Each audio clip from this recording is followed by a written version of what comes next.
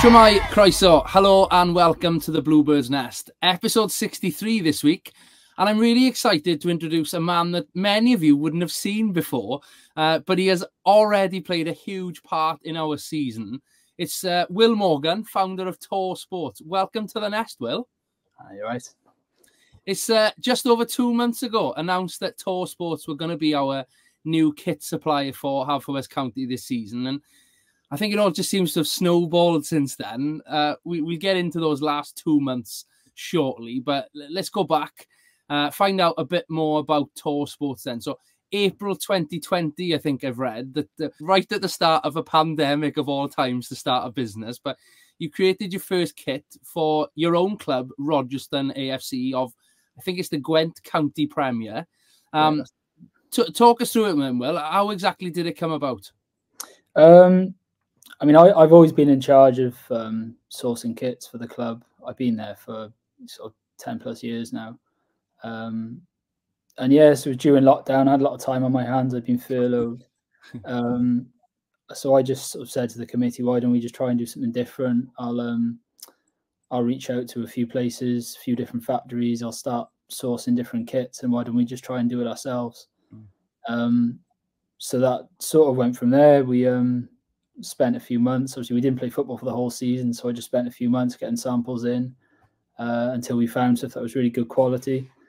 And yeah, that was it really. So found a good designer, found a good factory, started putting it together. We sort of announced it as our kit, and it was never supposed to go further than that. I was just going to use it as a way of us doing something a bit different to everyone else. Amazing. I love that. And obviously the rest is history, as they say, I suppose, from player and part-time kit designer to business owner in that short space of time. I watched your interview with Ivan Gwilym for Sgorio a few months ago, and I remember learning you were a qualified civil engineer. I didn't realise, obviously, the furlough had sort of kick-started it all. That's some career change. Fair play for having the courage to have a go at it, you know, and here you are 4 years on. What does the business look like now then? What does Tor consist of with regards to staff and your location? I can see it looks like you're in a stock room at the moment. Yeah. So yeah, we're in an office in the centre of Newport now. It started out in the spare room. We moved out of there quite quickly. But yeah, we've got full-time staff now, some part-time staff. It's something we're looking at. We need to sort of grow that for next year. So we've kept up with the demand. We've had a busy year, but we knew we'd have a busy year, and we've managed to deal with it. But the plan is just to keep growing. So yeah, one of the areas identified to help with that is to get more staff on board. So when it tends to get quieter, sort of just after Christmas. So I think January to April, we'll be doing a bit of a recruitment drive, trying to get a few more people on board for next summer. Amazing. And I got to ask, are you the creative brain designing all of these kits? I have input, but in terms of actual design work, I sort of very limited in what I can do. I can just about work myself around Photoshop, but other than that, no. So we use a few designers or freelance designers.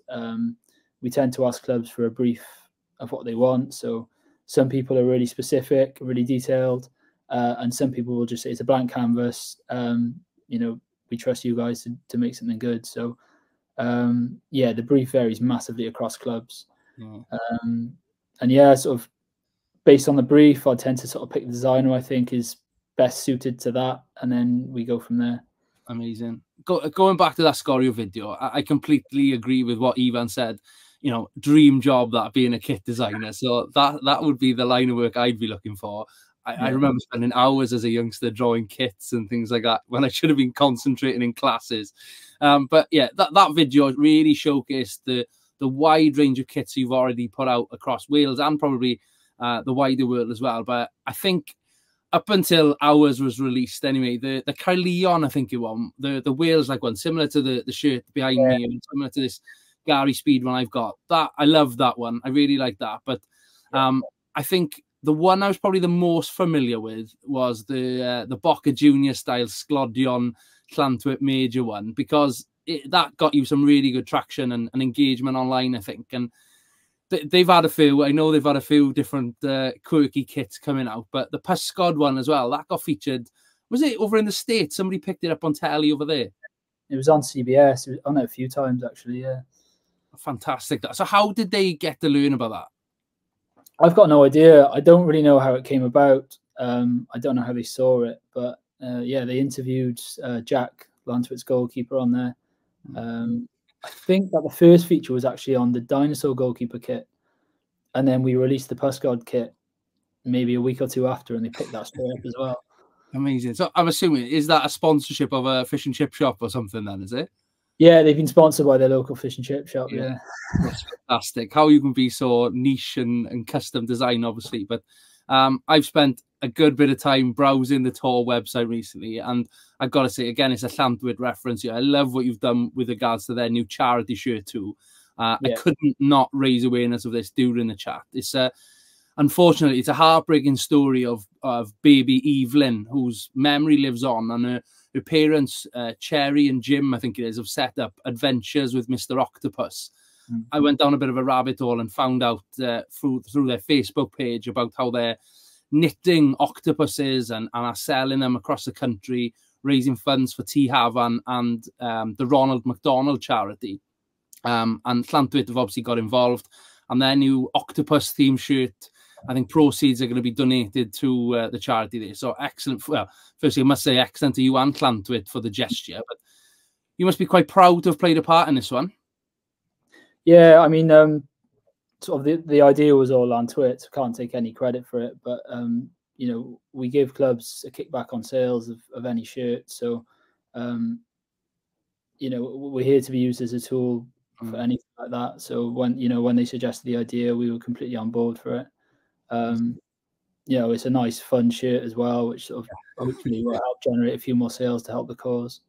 Fantastic. Yeah, I love seeing, you know, when the football community comes together to do such, you know, inspiring off-field work like this. It's excellent. So if anyone would like to support the adventures with Mr. Octopus, please visit their Facebook page too. I think I'll have to get an octopus to come on this season's adventures with Haverfordwest County, perhaps, to go across Wales and wherever else we end up this year. But let's come on to Haverfordwest County then. Exciting partnership that's kicked off. We've had 2 kit launches of our own since the announcement in early June. Both have gone down really well with supporters, I must say, and the wider world. We've had lots of tweets coming in from some big kit-loving accounts, particularly on Twitter, etc. We've had some really good feedback from opposition fans too, and people inquiring about, you know, our partnership, etc. So hopefully more to come, like you say, and your brand will grow again.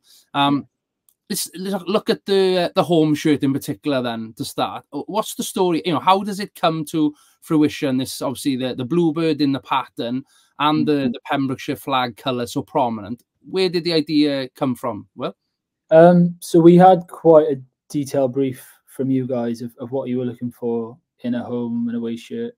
Pembrokeshire flag was brought up quite early on, and then we were given sort of a few ideas on what to integrate in the shirt, but the bluebird was brought up sort of time and time again. So yeah, we wanted to look at sort of Pembrokeshire as a whole and sort of the influences around the area. So we thought maybe sort of a stained glass design in reference to sort of the churches and castles around the area would be quite a good thing to do. So yeah, we're really pleased with how it's come out. Definitely, yeah. Like I said, we're getting lots of good feedback on that one. You mentioned that the away shirt as well. It pays homage, obviously, to the history of Pembrokeshire, you know, the castles, the churches and the cathedral that many of us have visited across the county, that have given us those sort of custom designed tiles that are in the black of that shirt. And obviously the flag of St. David's too. And I think it's really nice that the ethos of that shirt is that, you know, we're representing the county whilst on our travels across the season, and people very much getting on board now with our club motto of playing for Pembrokeshire. You know, it really embodies that. Have you had many orders of the shirts then? Yeah, they sold quite well. The pre-orders, they've actually arrived yesterday. So the guys are upstairs sort of pressing names, pressing on the patches and getting them shipped out. So anyone who's pre-ordered, sort of as we record this, their orders are so. Excellent. Love that. And I think a bit of a Bluebirds Nest exclusive of sorts now, unless anybody's been eagle-eyed on the website. not only are the replica shirts available on the Tor site, we've now got the first few items of the leisure wear that are available to pre-order. Yeah. Please do visit the club shop to order your hats, your scarves, and one of these new home and away themed t-shirts, I suppose. I love them. Hopefully, I'll have to get one on a future podcast recording myself, I think. But I got to say, the off-field clothing, you know, the hoodie I'm in today, the sweater, the quarter zip, this superb quality. You know, you've really done your research to get in the level of kit to come in.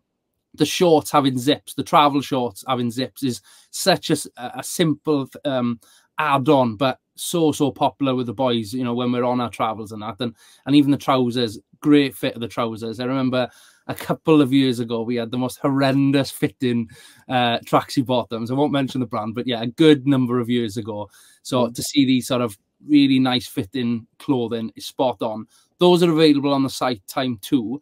If somebody was to order with you today, Will, what's the sort of turnaround time? So anything ordered through the club shop, we ask for up to 2 weeks. So it's peak season at the moment. It's the busiest time of the year. So we're using the full 2 weeks, but we're getting things out in 2 weeks. Once we get through this, the sort of October, November, you'd be looking probably a few days until we get things sent out. But yeah, if anything needs personalization, so name, number, initials, or even just your crest stitched on there, we'll need up to 2 weeks to get it out at the moment. Excellent. Well, hopefully the orders start flooding through for some of those with you. If there are any other clubs listening to this and are potentially considering reaching out to start their own partnership with you, obviously you mentioned they can come with a complete design ready for you, or just colours or whatever it is. That's, like as I said, such a niche way of doing it and completely bespoke partnerships. What's the best way for them to approach you then? So any social media page, drop us a message on there. You can go on our website. We've got a contact us page. You can fill in the form and that email goes straight to me. Or you could just email contact@tor-sports.co.uk. And again, I'll see that email as well. So anything like that, I'll pick it up and I'll get straight back in touch with you. Brilliant. Excellent. I'm sure you'll be flooded with the inbox, no doubt. But as I said, we've discussed the opportunity to come with you for that bespoke partnership. You know, you see so many off-the-shelf designs these days, perhaps that people are leaning away from and having that custom experience. But matters on the field now then for both of us. I'll mention our upcoming fixtures. We are still undefeated in both kits, and long may it continue on our home and away form. 4 clean sheets from 5 games, 3 wins and 2 draws. Really proud in saying it's the best ever start to a Cymru Premier season for the Bluebirds, and it sees us joint top of the league. But a little obstacle in front of us this weekend. Europa Conference League participants, TNS, our visitors. Craig Harrison's men come into our temporary home in Carmarthen this weekend at the LHP Stadium. So please do join us. Cheer the boys on at 2:30 this Saturday. But said earlier about your own playing time. Are you still involved with Rochester? Yeah, I'm still playing. I'm still clinging on to a spot. Who have you got this weekend?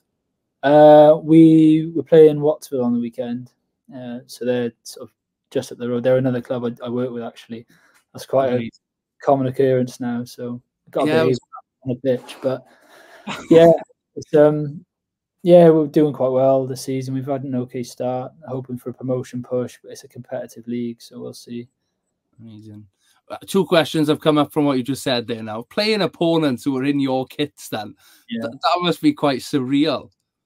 Yeah, I mean, I've had to change the way I play a little bit. No, to be honest, it's my favourite bit about doing what I do. I'm really passionate about my club.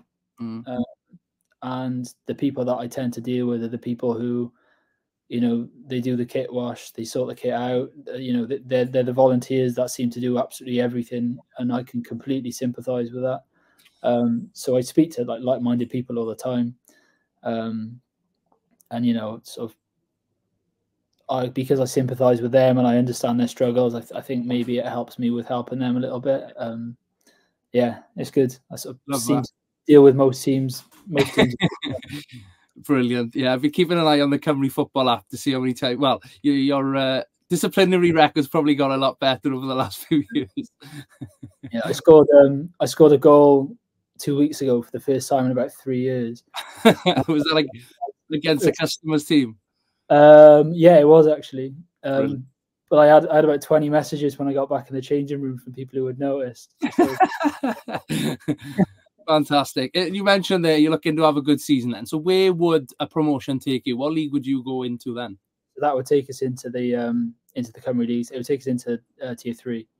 Okay. So we've just got a new pitch. We spent about a year sort of doing it out. We'll play on it for the first time next week. But that sort of hits all the criteria now. So we finished 4th last year. So the plan is to push on, but it's a tough league. We'll see. Excellent. I'm sure you'll pick up a few Pembrokeshire supporters along the way now. It's always great to keep an eye on to clubs that are linked with the club in some way. So yeah. Up the Rogers then. Super. Best of luck with it all. You know, you've got so much going on. I'm really looking forward to seeing this partnership flourish now, particularly over the next few months, where there may or may not be a few surprises along the way, as it's a real celebration season for us with the anniversary and everything. But yeah, best of luck with it all. Thank you so much for joining me, Will. I know you're flat out in the office there today, and I'll leave you get back to it all. But yeah, catch you soon at maybe a fixture or so. Nice one.